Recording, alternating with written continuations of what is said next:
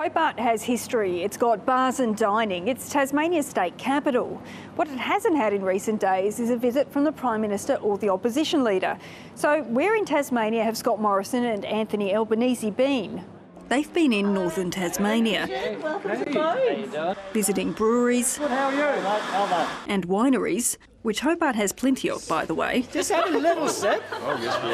The Prime Minister announced millions of dollars for Australia's Antarctic Division, but he made that announcement at Triabunna on the east coast, about 100 kilometres away from the Antarctic Division's headquarters. So why are the federal politicians staying north of Hobart in the lead up to the federal election? It's because that's where the marginal seats and the swinging voters are. In the south, in the electorate of Clark, an independent MP won by a whopping 22.1% margin at the last election.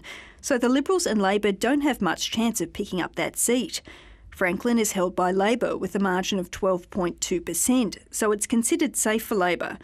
But in the north, Bass was won by the Liberals by only about 560 votes at the last election, a tiny 0.4% margin.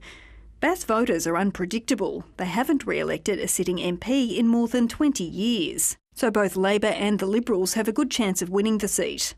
To get rid of the government, you've got to change the representation for the people of Bass. Braddon in Tasmania's northwest has also swung between Liberal and Labor members in recent years. The Liberals currently hold it with a 3.1% margin. And the Liberals think they've got a good chance of winning back Lyons from Labor, which holds the seat with a 5.2% margin. Great to be with you again today, this time in another part of Lyons.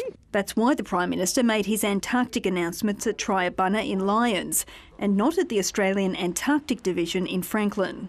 So if you're in one of those northern marginal electorates, you can expect to spot more of the Prime Minister and the opposition leader, especially once the official election campaign kicks off.